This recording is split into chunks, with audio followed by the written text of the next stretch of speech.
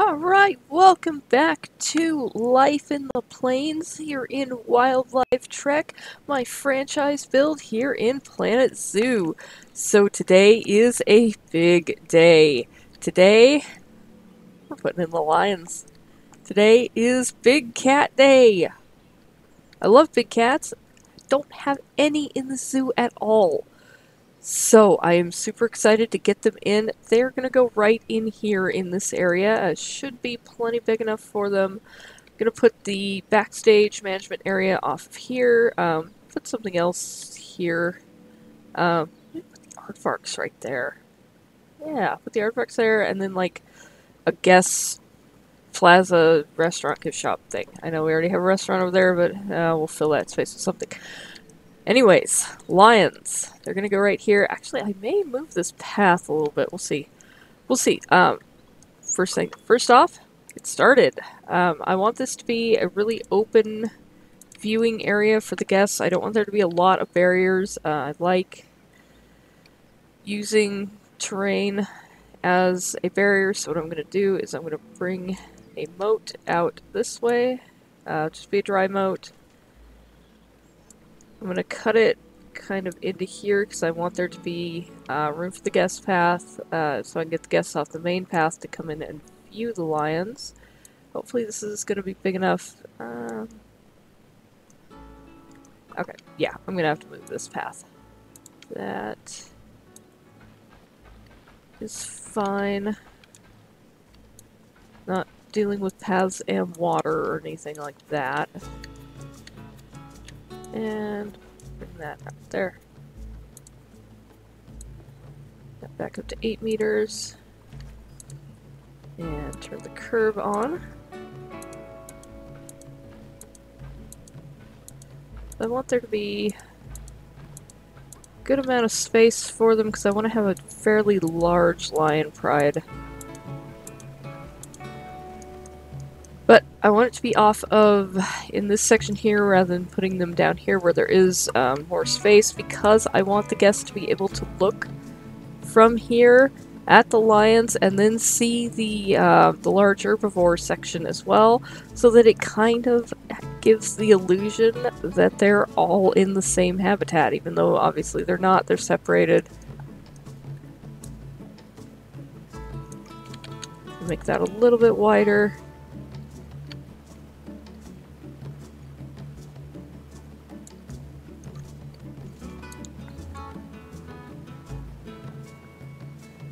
And fill in the old moat here.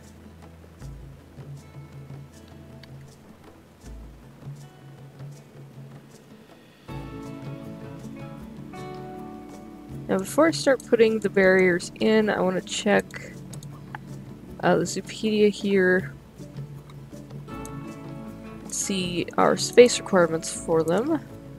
Natural habitat, there we go. So 705 square meters, that's for one of them. So obviously if we have multiples, more lions, that'll go up. There is a workshop item that is very, very useful for determining scale. And let's see if I can find it here. It should all be unlocked. I think I've unlocked everything. Size, there it is. Here it is. So this is by Forumtastic. I'm gonna just stick this off over here. Will it let me put it? So that it's, no, okay, I can't do that. So it's out of the, I'll just put it up here. Where's the boundary? There it is. Put it right here. What these are, they've gone and created circles and squares that correspond to different sizes, so everything 250 square meters, suitable for something like pangolin, all the way up to 3,000 square meters. Yeah, this is amazing, especially for somebody like me who struggles a little bit with spatial awareness, spatial things. So I can come in here, I can kind of set this here, and then I can get an idea of, yeah, that's kind of close.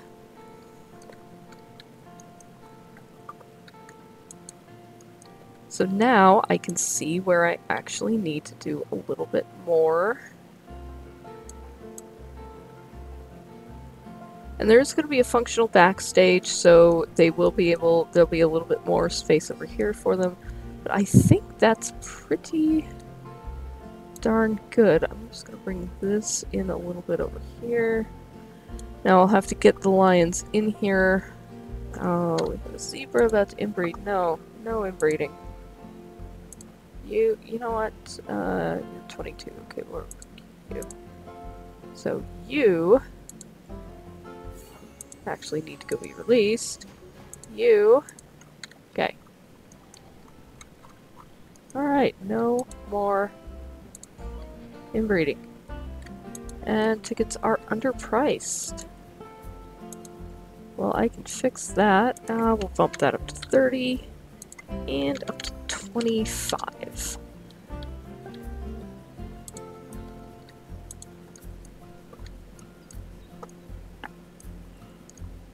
Okay, so right now this is a fairly decently sized habitat. Or at least it will be once I put the barriers in. Should be suitable for a decent sized lion pride. Where should the keeper gate go? Yeah, I might as well just put it off the path that I already have right here, just to keep it simple. Yeah, that works. Yeah, I'll just go with the, why don't you connect? Oh, you'll connect there. I'll just go with the brick for now, and then change it once I,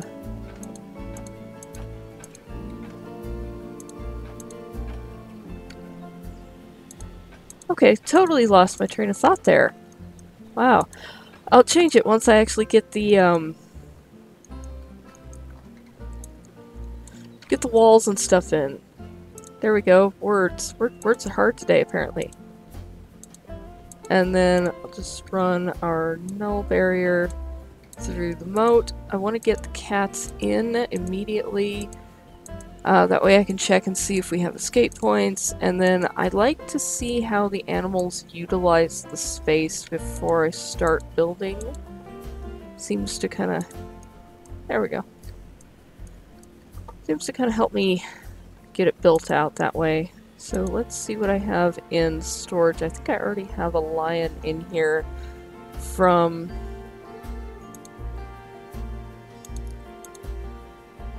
There we go. Why is it filtered to eFowl? There we go.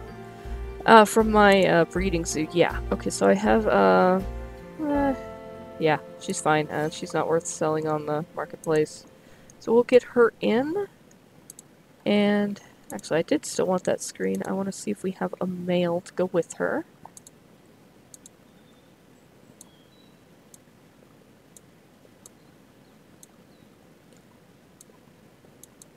There we are, West African lion.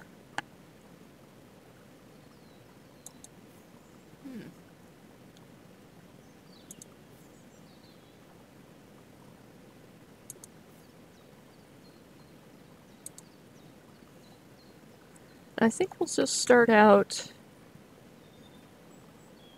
with the pair, just the male and the female, and then let them breed.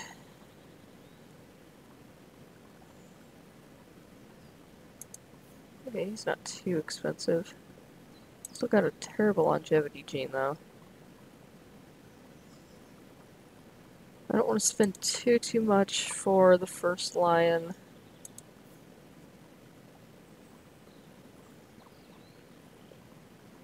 Let's see what else we have.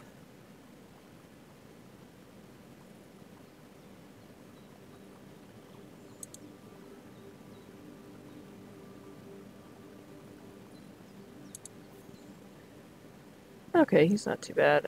Age, he's 5 years old. Let me filter this by age and then just males, and that way. I want something that's fairly young, that's gonna last a while. Okay, that one's terrible.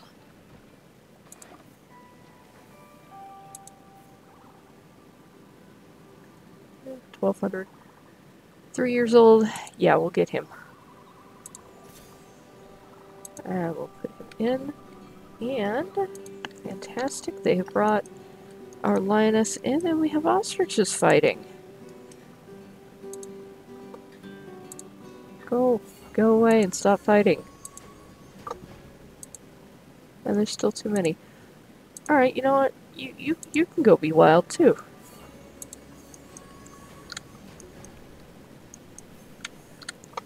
Let's pause the game. Click on her, and then take a look at our habitat. Oh yeah! Yes, you can get out everywhere. Oh dear, this is a problem. So, I'm just gonna leave the game paused and fix this. So first up is this fence is too low, and I knew that. Didn't bother to actually fix that problem. We'll bring that up. 4 meters is probably good for a big cat. It could probably be shorter, but 4 meters works well. And then, let's see. So unpause it briefly, pause it again. That just lets the game recalculate.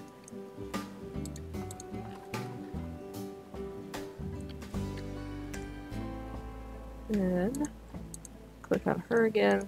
Okay, so we fixed the one side. Oh boy. It looks like there's just... No, there's not just one spot where she can get down, she can jump. Okay. So to fix that, make the moat deeper.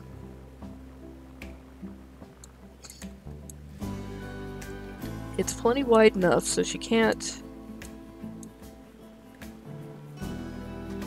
she can't jump across here, but it is far too shallow, it looks like.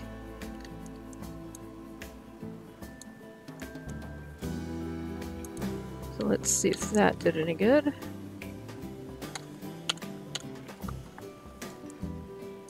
Oh, look at that. Just that minor little adjustment. Perfect. Plenty of space. And so now I no longer need that, so I'll get rid of that. And we'll fix the terrain. Looks like... Okay, has Frontier never seen a picture of the Serengeti or anything? That long grass requirement is just stupid.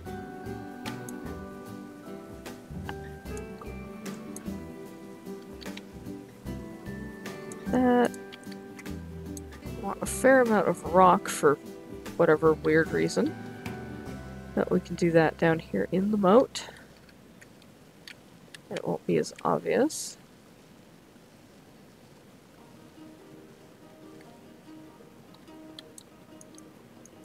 We still want more rock than that. There. And then soil. Which soil makes sense? We'll do soil back here, because that's where the backstage is going to go. It'll be roofed in, and obviously there won't be grass with a roof over it.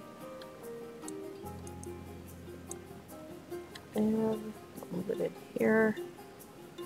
It look like there's some trails where the animals typically walk. No hard shelter at the moment, but that'll be coming as I build out the backstage, their little night house or bedroom area. And plants are fine. Let's get them some enrichment, or her some enrichment. Actually, I can, I will get this in first. And then I'll unpause it. We'll get her a frozen blood pumpkin.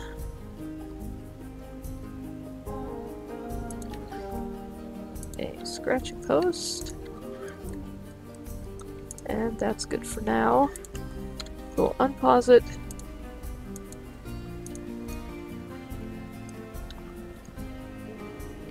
Now right now it's just really flat and really plain. Oh, pause it again. One thing to do is set up the work zone. So we'll get a keeper, plop a keeper down right there.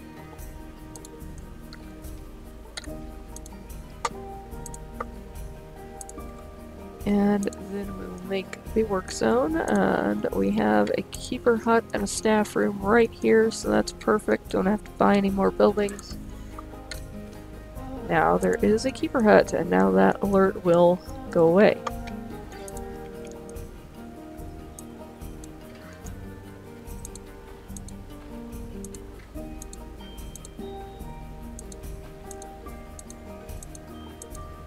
And I want to add another...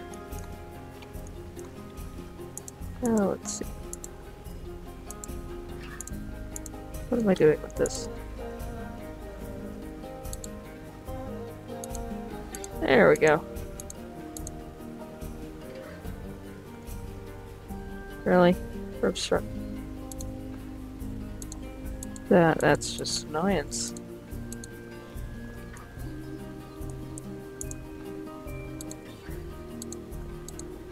Keep a path around the outside. There we go. That just gives the staff another path to get to there, so that way they can kind of go through and use it as a shortcut instead of going around this big area too. Yeah, I'm gonna need something else over here. Maybe put the hyenas over there, or maybe the wild dogs.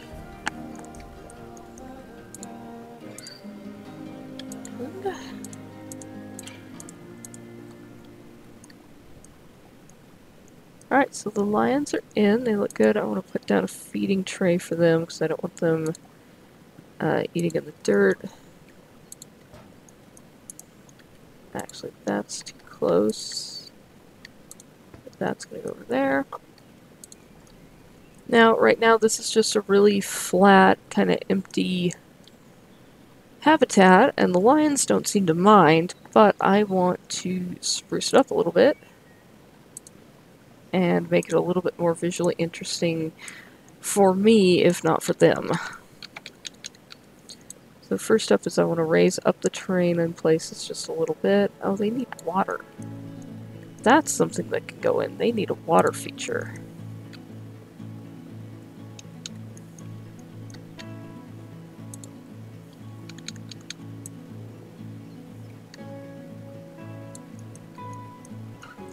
And I'll put that right here.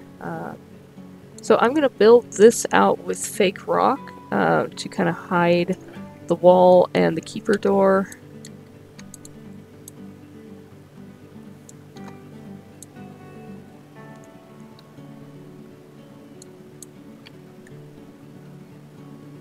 And we'll go with that.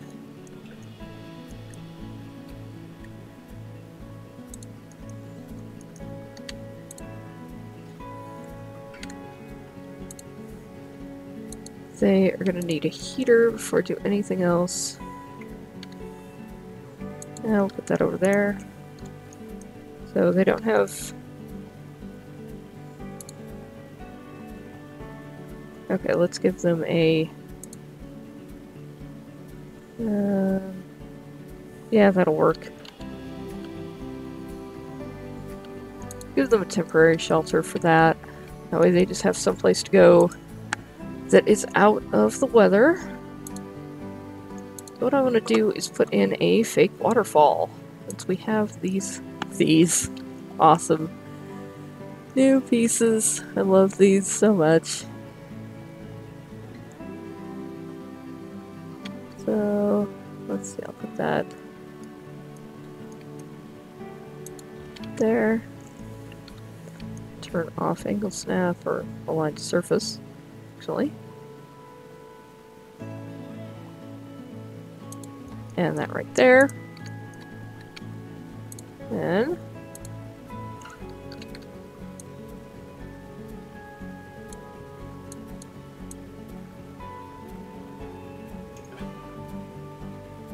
chisel out a little pond. It doesn't need to be huge, just enough that they can go in and get a drink. Maybe cool off if they want to.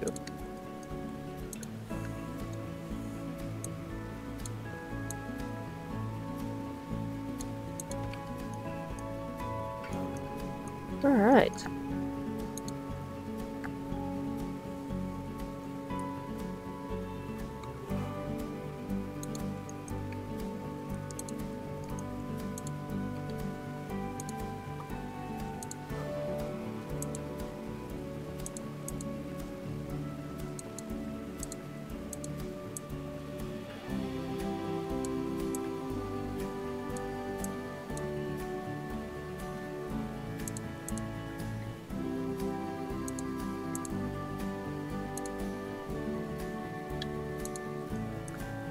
welfare has attracted protesters.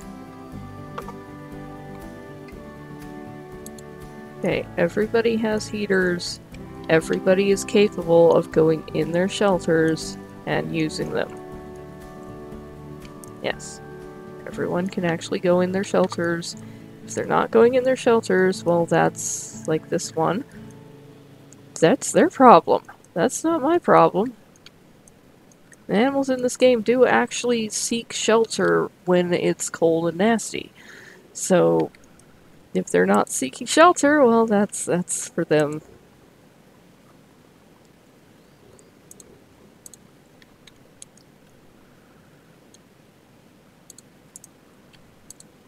So I want to try to match the color of our fake rock to our desert rock as much as possible. A little bit. Oh, that's pretty close. Yeah, that'll work.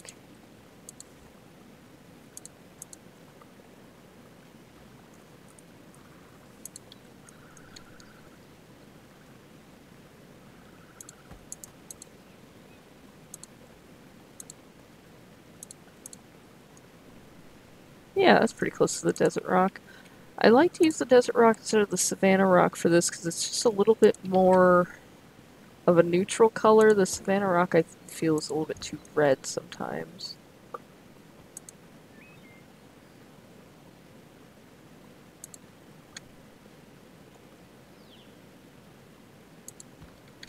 So I gotta remember not to block off the keeper hut completely here. I do want to make sure that it is well hidden from view and that this as well. Well disguised, it looks good.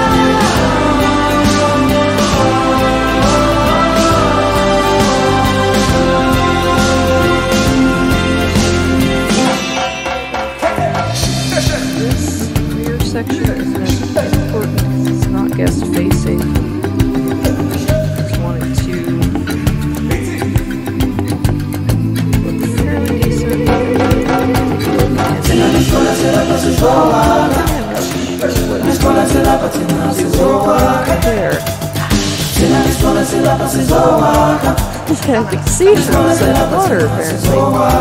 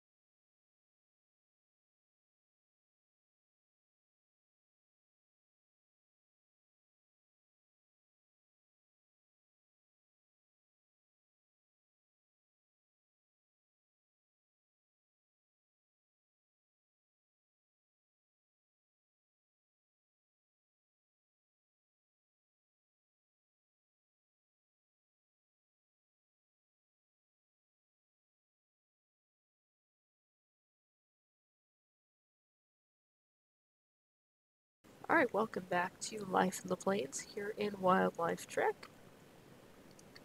So, African lions are in, specifically our West African lions. It's a fairly simple habitat. Unfortunately, the plant requirements are so ridiculously low for them that I just can't go all out the way that I really want to. But it works out pretty well. We have a little implied backstage here. These would be what are either termed bedrooms or night facilities or backstage, basically where the cats are housed after dark when the zoo is closed. Yeah, so did kind of fulfill my goal, which was to have it appear just a little bit that the lions and the large savanna habitat back there were all one contiguous habitat. So it's just hidden kind of creatively. I could probably actually just raise the terrain up there just a little tiny bit and make that a better view. But like I've said before, with the these sparser habitats that can't be planted up as much, the trick to getting them to look really good is to really plant up the outside. Let's take care of this really quickly. Oh, that's the interior of a Nyala. Solve that. Alright, that is solved. We still just have the one lone female buffalo because there just aren't any male buffalo on the market. Go away, it's solved. Yeah, so planting up the exterior of the habitat as a contrast to the interior really... Oh, we have an issue going on in here. That's right, we had cubs. Okay, it said fighting, but they're not fighting. Okay. Masood is our original boy. He came to us from London Zoo.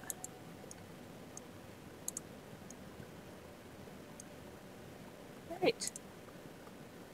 Go be released. And then, did we have a female? Yes, we did, so we need to put her on contraceptive so she doesn't breed. And this is our... Yep, there she is.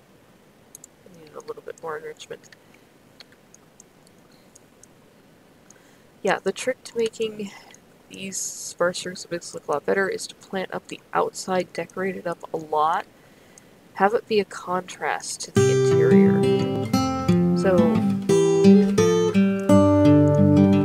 we have our moat here. It's a little extreme, but it works. What I've done here, these are brambles. These are what I would term defensive planting. Basically, if someone decides to hop the fence because they want to go try and play with the lions, like that one woman in the Bronx Zoo did a few years back. You've seen the video of that, it's insane, and it's insane. Yeah, they're going to land in brambles, and they're not going to get very far before security can drag them out. So, wanted to go ahead and plant this up with some African trees, kind of stick with the theme. Can't do as much in the habitat, so we did more on the outside. So all in all, it worked out pretty good. I'm liking it a little bit. I left the back here kind of funky, because it's not guest facing, it's gonna be funky. It's gonna be a little weird. You know, the zoo's money is going toward this area. It's going toward creating this scene. All of this toward putting in the fake rock wall, the fake waterfall, all of this. This is where all the money goes. And to the care of the animals as well. The backstage is utilitarian and, well, funky. It's just, but it works. Getting the fences to actually cooperate with the elevation changes in here was difficult, to say the least. But it worked out pretty well. It put in a little climbing structure for them, even though in-game African lions... Really? Injury? African lions don't have a climbing requirement in-game. They do climb a little bit. They can climb trees, and most zoos, they do have some sort of climbing structure for them in their habitat, even if it's just a simple little three-tiered thing that they can get up and down on, and they can sit up there and, you know, survey their domain. So, yeah, that is the lion habitat. We're in. It's our first big cat here in the zoo. I'm thrilled. I love the big cats. Lion King was like my favorite movie growing up. I watched that so many times. So, next up, I need to tackle this big empty space here. I think the aardvarks and the warthogs are going to go over here, so that'll be fun. It'll be a little bit of a contrast from doing these big habitats to some smaller ones. That is what will be coming up next. Well, thank you guys so much for joining me here today. If you enjoyed this video, please feel free to give it a like. If you'd like to see more, please subscribe. If you'd like to be notified when I post a new video, hit that bell notification button and drop a comment down below. Let me know what you think. I do try to get back to every single commenter, and I really do appreciate it.